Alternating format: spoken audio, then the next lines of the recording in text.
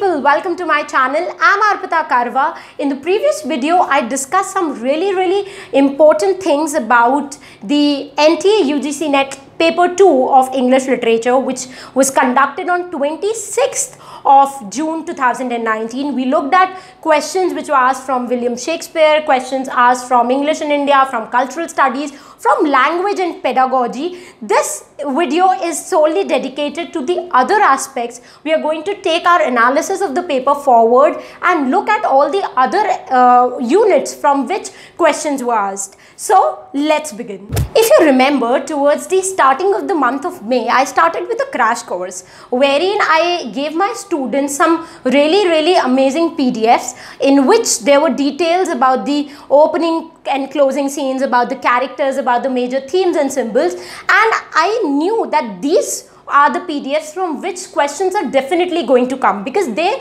found they are the most important pillars of English literature. And this time there were 5-6 questions asked directly from those PDFs. One question was from Oedipus the Rex. They asked about the opening scene. Another question was from Jane Austen's work, and they asked that which of the following is the unfinished novel by Jane Austen. Another question was from Dickens. Charles Dickens said they asked characters. So they were talking about Miss Havisham, they were talking about Agnes. And I specifically mentioned in the crash course that you cannot skip reading Great Expectations, David Copperfield, Oliver Twist, because these are works from which direct questions and really specific questions can be asked. Another important question that was asked was from Utopia. They asked the work Utopia by giving us 2-3 hints. They asked us that this is the work which was written in Latin in 1516 and it was printed by William Caxton.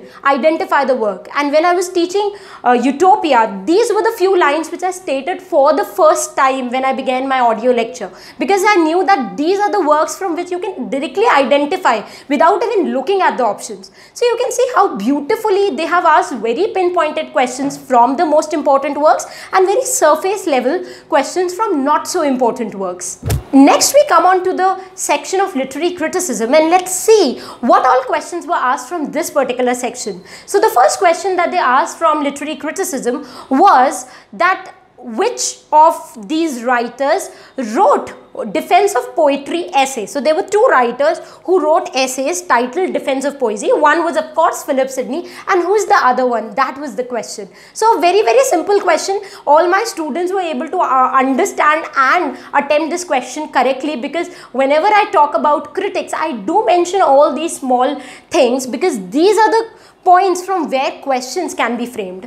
Another interesting thing about literary criticism was asked from T.S. Eliot as a critic, and it was asked that T.S. Eliot in one of his critical essays says that it's Virgil and not Homer who is regarded as the perfect representation of Europe. Why it's Virgil and why not Homer? Why he regards Virgil better than Homer? Another question from the domain of literary criticism was asked from Samuel Johnson and his criticism of Shakespearean plays. So the question was asking us to tell which of the following statement correctly shows the criticism of Shakespeare by Samuel Johnson. So the next section was literary theory. From literary theory, this time they were asking so many questions. I think more than 10-12 questions have been asked from literary theory as per the students' reviews and as per the phone calls and messages we have received so far. And these theorists were exactly from the list which I have displayed on my website. I have always been telling my students in all my YouTube videos on theories that please go and check the list of theorists which I have put on arpitakarwa.com, because that might seem to be a big list containing somewhere around 50 theorists, but these are the theorists which you need to master if you want to crack this exam. And this time they were asking questions like Lang and Perrault. They were asking questions from J.S. Miller, critic as a host, who has written this particular work. Then they were asking questions from really minute theorists. And if you look at the questions that were asked, when I was analyzing these questions, I found that it's very simple. Either they were asking the aspirants to tell them who has written a particular work, which theorist has written which particular work. When I take up literary criticism and theory in my audio lectures, I make sure that the very first thing I tell to my students in the audio lectures are the works written by that theorist. For example, if I'm talking about Ferdinand de Saussure, I'm going to mention 5-6 important works which Ferdinand de Saussure has written. And this time, somewhere around 4 to 5 questions were asked just talking about a work. They were either giving us a theorist and asking us to tick mark which of the following work is written by him, or they were doing vice versa. They were giving the name of the book and they were asking who is the writer of this book. Another important thing that you need to understand when it comes to literary theory is that you need to understand the basic concepts. What is lang? How is it different from parole? What is metonymy? How is it different from metaphor? Who has given this particular term of aphoria? All these terms you need to have in your notebooks, and you need to also make sure that you learn it by heart so that you don't get confused when you see the MCQs. When it comes to Indian literature, this time they were not asking a lot of questions from the Indian writers. They asked no question from the dramatists altogether, the Indian dramatics, the Indian aesthetics. Rather, they focused more on English in India. I think there was one question asked from Anita Desai's Cry the Peacock. That's what students have reported me so far. Another section is American literature. From American literature, this time they asked really basic questions. So you won't believe that there was a question in UGC NET paper asking us about Walt Whitman's O Captain, My Captain, and the question was that whom does Walt Whitman dedicate his work, O Captain, My Captain? And the correct answer, as we all know, is Abraham Lincoln. I think that's a poem which we all studied when we were in class 8th. Okay, so I think that's a very basic question they asked us. Another important writer they asked from American literature was Henry James. They asked a work by Henry James, that was Daisy Miller. And they also asked a question from Edgar Allan Poe and one of his short stories.